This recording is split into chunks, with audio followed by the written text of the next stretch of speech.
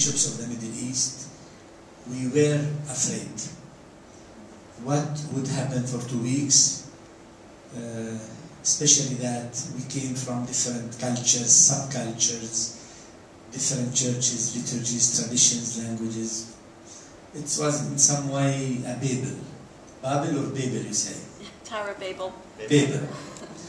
Babel. Those who came from Iraq, from Iran, Arab, we say Saudi Arabia, Turkey, Egypt, Cyprus, Palestine, Israel, Jordan, Syria, Lebanon, and Emirates. A lot, maybe 16 countries. The Christians represented were 16 million, but the Catholic are 5 million only, living among 330 million of non-Christians, Muslims and Jews. So as you understand, we had our own fears, divisions. You can't expect that all the bishops coming from many countries have the same idea. Sure. Yeah. We know that two twins don't think the same way, twins. How much when people come from different areas.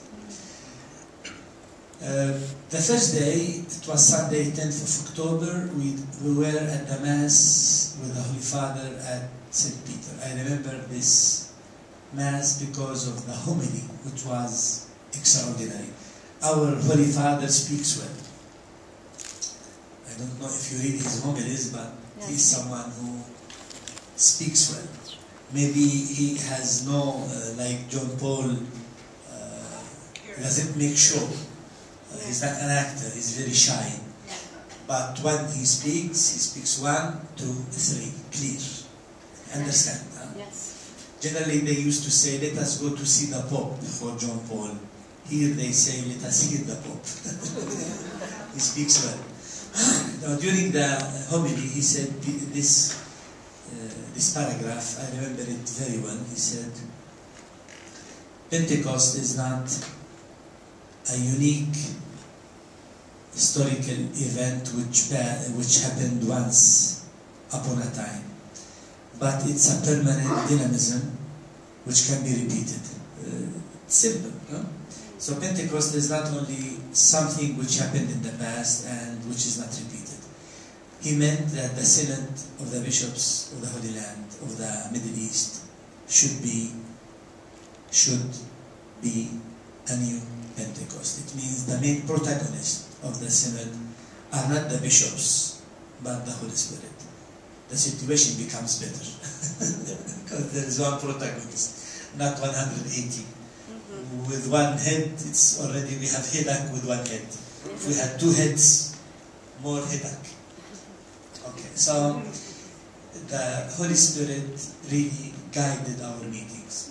I don't hide that the first days we were afraid, like the apostles in the cenacle before the descent of the Holy Spirit. They were afraid, closed doors, etc. Through prayer every day, we used to pray together, meditation, we used to speak, intervention from the different fathers, and there were discussions in circles according to different languages. What happened is that after 2 weeks, we produced one message, which was very strong and very clear, and I felt that it was filled of hope, a message filled of hope. I encourage you to read it. If someone have read it, I am sure he enjoyed it. Thank you if you read it. Read it, 12 pages, you need 1 hour to read it. You can stop on some paragraphs, but it helps really to raise hope. Then, beside the message, there are 44 recommendations, practical recommendations. These came out from the Synodal Fathers, practical things to do. You know, the message is what to think, but the recommendations are what to do. We need to think what to do also, otherwise, if the message only is a theoretical thinking, it will lead nowhere. So the 44 recommendations are very, very interesting.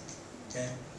I know that they could be better, but we spent 2 weeks, not 2 months, and everyone was done, everything was done in 2 weeks, so it was rapid. Generally, the synods took 3 weeks. I believe 3 weeks is a good period. 2 weeks, it was short to mature the message and recommendations. Also, I invite you to read the recommendations. It takes less than half hour to read them, and they are very, very practical upon many subjects. Now, let me skip the form and speak about the content. What the message and the recommendations contain in terms of content. I can summarize them in 5 points quickly. Then, if you want to know more about one, you can ask.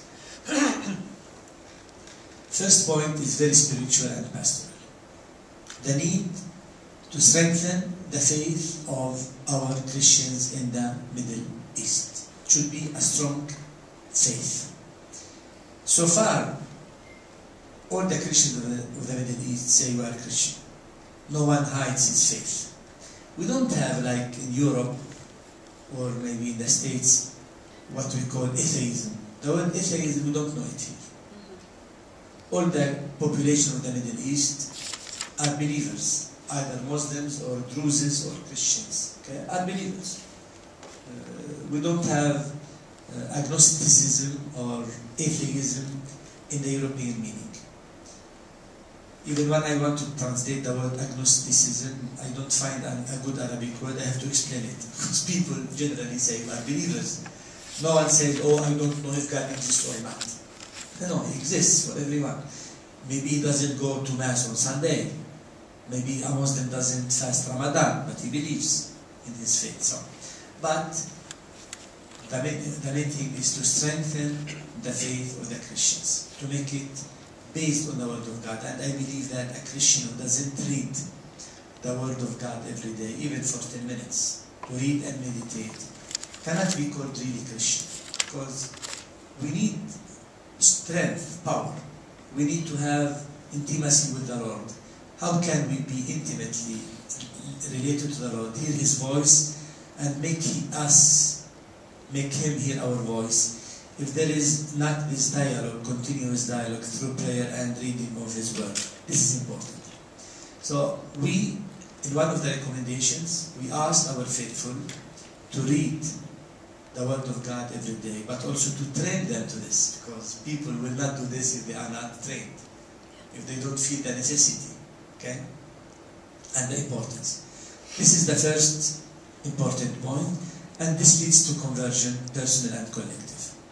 This is, I consider, the base of the Synod, the first starting point. Second point, to create more communion between different Catholic churches in the Middle East.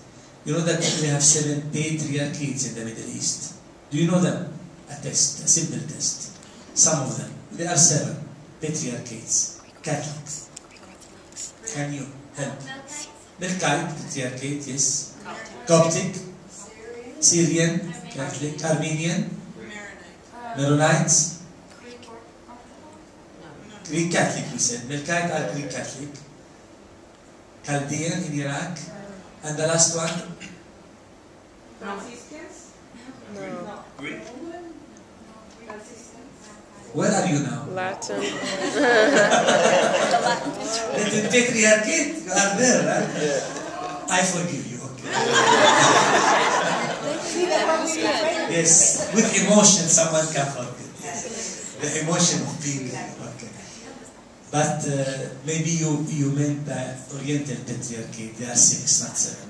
The Latin Patriarchate is special. It's Latin Rite in the East. So some people may mix things up. You say Latin, it's not Oriental, or it is Oriental. It may be mixing up.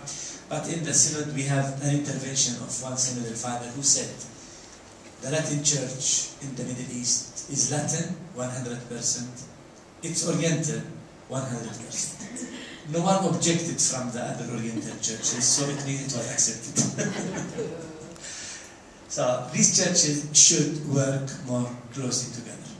Otherwise, everyone will behave like a ghetto, surrounded with walls, its own liturgy, its own language, its own traditions, and it's not good. We have to have communication between each other, work together in the social life, education life, sector, etc. It's important. And the Synod spoke a lot about communion between bishops and priests and lay people, between families.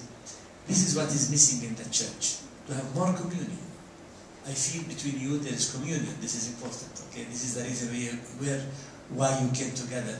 This communion is the best witness to Jesus when we are united together. The first church gave the best communion testimony when they put together even their money, their land. It was a miracle how they detached themselves from their ownership and put together, so there was no rich and poor, all were equal. This is the ideal where we should arrive if we want to practice communion. Believe me, Christianity is the solution to all the problems of the world. If we live our Christianity, it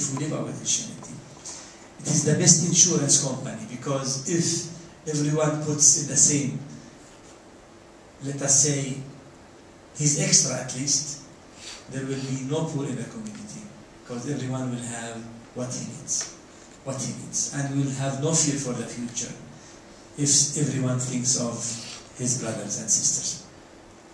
Third point, more ecumenical dialogue with non-Catholics, Orthodox and Evangelicals. And here it was a good paragraph written. And I remind you that in the Synod were invited representatives of non-Catholic churches to attend all the Synod without any reserve. They were allowed to attend the Synod. And some were present all the time. Some Orthodox, some Anglicans, some Nestorians.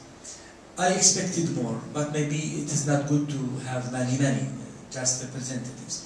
There was also the president of all the Lutheran Federation. He was there. We had also, I anticipate, a rabbi from Jerusalem who spoke, and two Muslims who spoke. One Shiite from Iran, an Ayatollah, and one Sunnite from Lebanon. They spoke all very well. You can read their speeches on Vatican website. It's easy. You put Vatican.va. It's easy. Vatican.va. You open, you have treasures, all the speeches of the Holy Father, about the Synod, about many things. So there were present many representatives of non-Catholic churches. And there was an invitation to promote ecumenical dialogue. Even one of the recommendations we asked, the unification of the feast of Easter. You know that we celebrate Easter twice. It's not good. 3 Christmases. It's not good. It's very bad. If Jesus is one, salvation is one, we should celebrate it once a year, not twice a year. And if we can't unify our calendar, how can we unify our faith? Because the calendar is easier to unify than faith, the dogmatic differences.